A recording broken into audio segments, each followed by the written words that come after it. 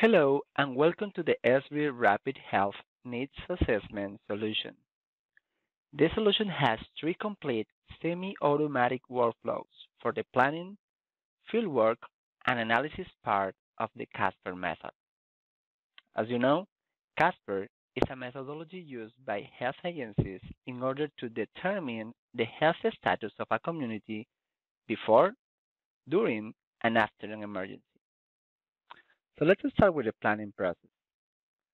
The first step is to define a point of reference so we can get information related to the census blocks we need to do the analysis. We just need to save this point of reference and then use it as the input that we need, point of reference, to get census block information. In this case, we are getting information for LA County. Notice that every step has user's instructions. This will let any member of your team perform this process. As a result, we get this specific layer that contains the census block information for the whole county. Now, if we want to reduce the area of interest, we can select the AOI layer and draw a new area of interest, area of study, or we can select a layer that we have that contains our new area of interest. In this case, for example, we will use the boundaries of Northridge City. So let's go ahead and continue with the process. We'll select our LA layer that contains the census block information, our new area of interest, in this case Northridge, and our output layer. Let's put here Northridge blocks.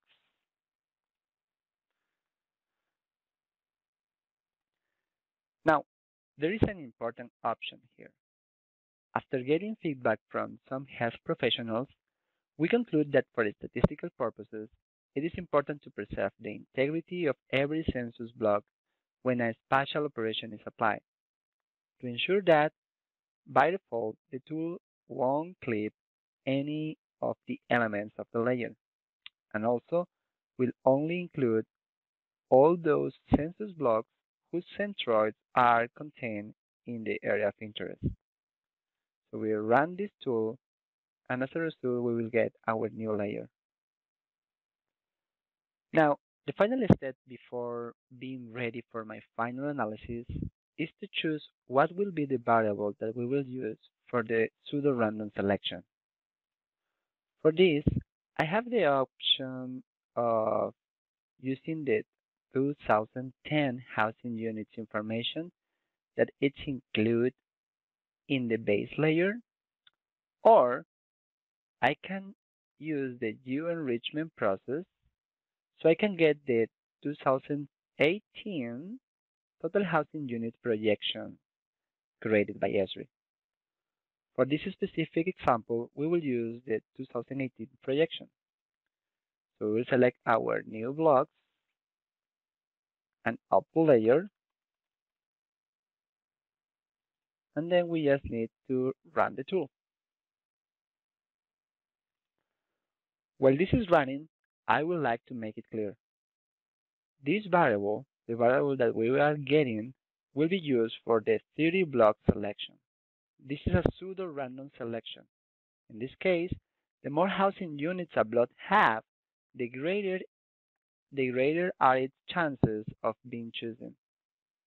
So it is meaningful that we get the most current information for this process.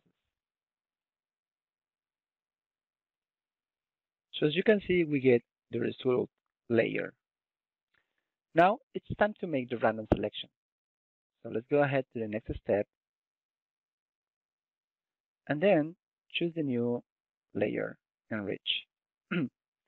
We will select the unit that we will use for the random selection, in this case, the 2018 total housing units projection. We have to enter here theory cluster. By regulation, the Casper method needs to have 30 clusters, and then define that it's 7 housing units per cluster. We define a new result here, a new result layer, selected clusters, and we run this tool. It is really meaningful to mention that before this tool, normally users use Excel spreadsheet and a random generator, and then manually they choose each of these clusters. So this tool basically is saving hours of work for our users. So there we go. So you can see how now they have the 30 clusters selected. If you pay attention to the table, there are just 26 rows. And this is because being a random selection, some of them are selected more than one time. That means that they have to conduct 14 surveys in that specific cluster. This is because this specific cluster has um, a lot of housing units, giving it a lot of chances to be selected more than once. Also, the tool generates a random housing unit number, so the teams in the field will be able to easily select what will be the housing units that will be selected as a starting point.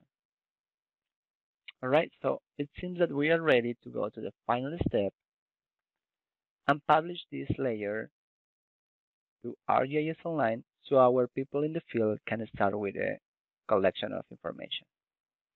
Thank you very much.